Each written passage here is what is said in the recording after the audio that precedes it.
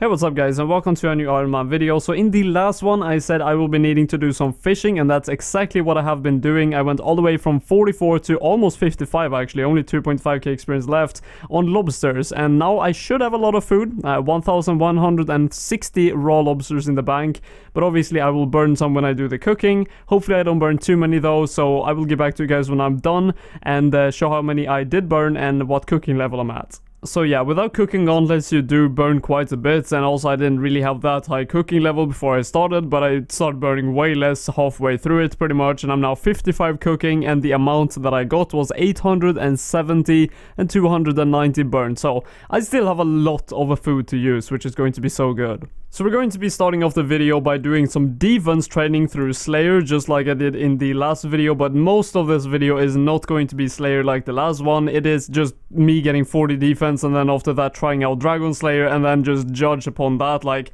if it's way too hard I might need better gear, or if it's way too hard, then I need to level up my stats even further. So I guess we're just going to have to see how it goes, and I'm going to start off with a 73 cave crawler assignment. Well, that's how many I have left. I think on like 77 to start off with. I don't know how far I'm going to get from 33 to 40, but we will have to see.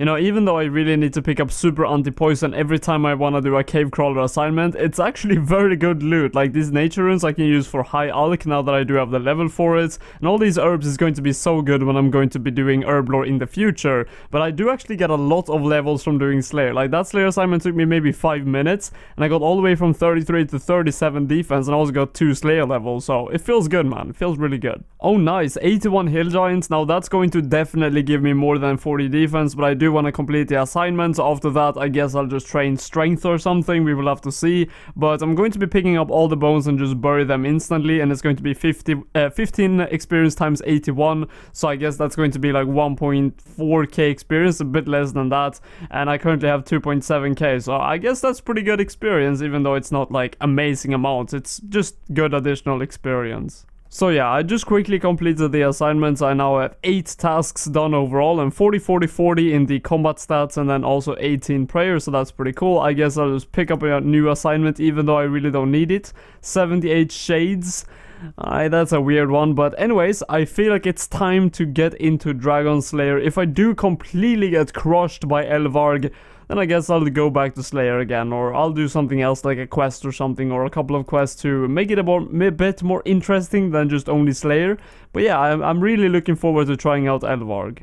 So I actually spoke to a guy who had already completed Dragon Slayer on a fairly low level Iron Man back in the days, and he said there is no way with your stats you're going to be able to kill Elvarg unless you get 43 prayer. Then you might actually be able to do it, so that is actually what I'm going to be doing, and the way I'm going to be doing it is through killing blue dragons. And actually when I thought about this, I was like, yes, I can kill dragons, I do not want to kill the green dragons in the wilderness, because I can't be ours dying and losing stuff and all that, and killing green dragons with melee, or just overall magic, and having to bring like a shit ton of runes and then dying with that would be a pain in the ass. So I was like, blue dragons should work, but do I really hit blue dragons with magic?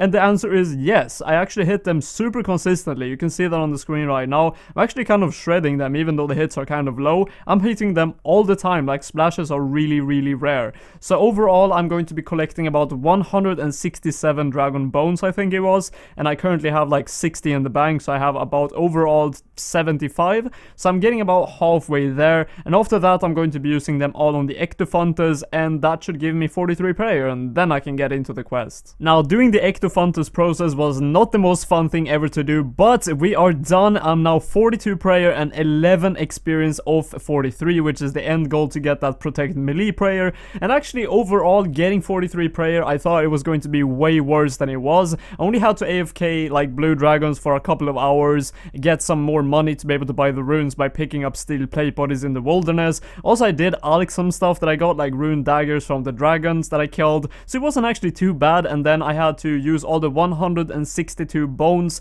on the Ectophanters. I had to get all the slime and all that, you know the process, guys. And I'm going to be getting 43 prayer now, and after that we're going to have a try at Dragon Slayer, and this is going to be exciting. And I'm not actually sure if I'm going to use melee because I have 40 in all of the stats, or if I'm going to go magic because I have 61 in it. I think it's going to have to be just experimental and see what happens. Alright, so it's time to try out Elvarg, and this is my inventory. I'm just kidding. Already done it, boys. Yeah, that was actually easier than I expected. Now, I only used half of my inventory of food, and I did use lobsters. I actually didn't use any prayer potions, and I prayed magic, and honestly, it didn't really seem like it was very good. Like, all the guides said, use magic protect, because it's going to do a lot of magic damage. When I used magic protect, it felt like the exact same amount of damage taken as if I wouldn't have used it. You know, I think the best thing to pray is probably for melee. I don't know, the magic hits seems to be just like all the time around 8, 10, around that, and it wasn't really a big difference using protect from magic or not. But the boss fight is fairly hard. Like, I have 61 magic, and that's probably a bit overkill to do the boss. I don't know actually. But like, when I did try it the first time, I used melee, and that was not enough. It was close enough though, because I got the boss to like 30 HP and it has 80, so I did more than half.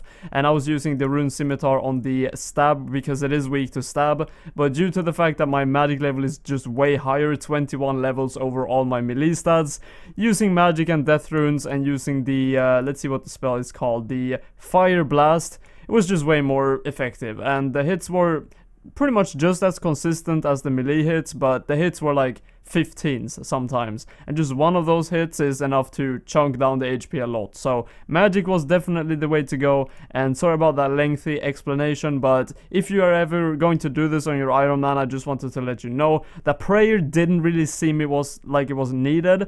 You know, it's sure cool to have 43 prayer, and I'm going to be using it like for sure in my PVMing in the future, so it's not wasted time at all. But if you have 61 magic, like, look at me, I used this gear and I was fine. It's really not that hard. And of course we can now wear the iconic rune plate body, but I do not have any money for it, so I might actually go to the wilderness like 2-3 trips and try to get the money through just picking up the steel plate bodies and selling them to the store. I'm not sure if buying a rune plate body is any of my concerns right now. I mean, I do have a mithril chain body, so that's pretty shitty, but overall I don't know if it's going to be great. I don't know, I might do something else, we will have to see, but I can now at least wear it if I want to and if I have the money for it. But the experience is also very good. I got 4 defense levels and 4 strength levels, so overall not too bad. And I'm going to actually check, yeah, how much does a rune plate body cost? I don't even know, let's see. Oh, and yeah, I can also get the green d'hide body, I completely forgot that. So 84k, it's actually kind of expensive. Yeah, that's like 4 trips or something to the wilderness, so I'm not going to do that right now, but for the record I can now buy it.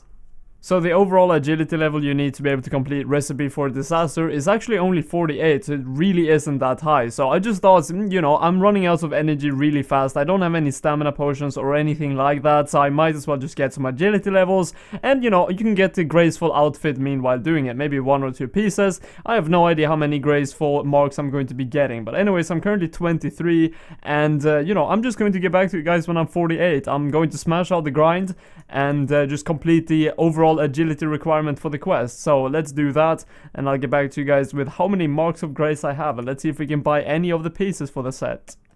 Alright, there we go, that is 48 agility, not nearly as annoying as I thought it would be, and the amount of mark of graces we have is actually 91. So that's not bad at all actually. I think the full set costs 260, and I currently have 8 marks of grace in the bank from 1 to 22 I think. So overall I have 99. Maybe I should just get like 100 real quick. I think I'll do that, I'll get 100 and then I'll go and see what we can buy with that. So just looking at the prices of all the different items, I think I'll just buy the legs. I want to buy the most expensive thing first, so I'm going to do that. Those are the legs, and then after that I think I'll buy something for 40. So that is going to be either the cape or the boots. I think I'll buy the boots because I already have Ardy Cloak, which is pretty good to use, so I guess I'll have that. Can I buy them? Oh, I did buy them. Alright, nice. Now I have the legs and the boots graceful set, not bad. So now I just need the, what is it, there's 5 pieces overall, so I still need 3 pieces. I'll easily get that in the future when I do agility. It really isn't hard getting these marks. But anyways, that is going to be it for this video. I do hope you guys did enjoy it, and if you did, please leave a like. And by the way, for the next video, I think I will be actually going to the mage arena. I'm not sure if I can do it yet. I should be able to though, to be honest, because I do have the 60 magic requirement to be able to get that staff, as as well as the cape. I mostly want the cape, to be honest. The weapon isn't that good. It might be good for maybe early barrels or something, but it's just way too costly to cast those spells, even though they might be pretty good. But I just want the cloak because it has so much mage accuracy, or maybe it's mage damage, I'm not completely sure, but it's a very good magic cloak, so that's something I really want to get, and I do have the level for it, as I said, so for sure I will be trying that out in the next video. But anyways, as I said, for now, this is going to be the end of this video. I hope you guys did enjoy it, and I'll see you in the next one, guys. Take care.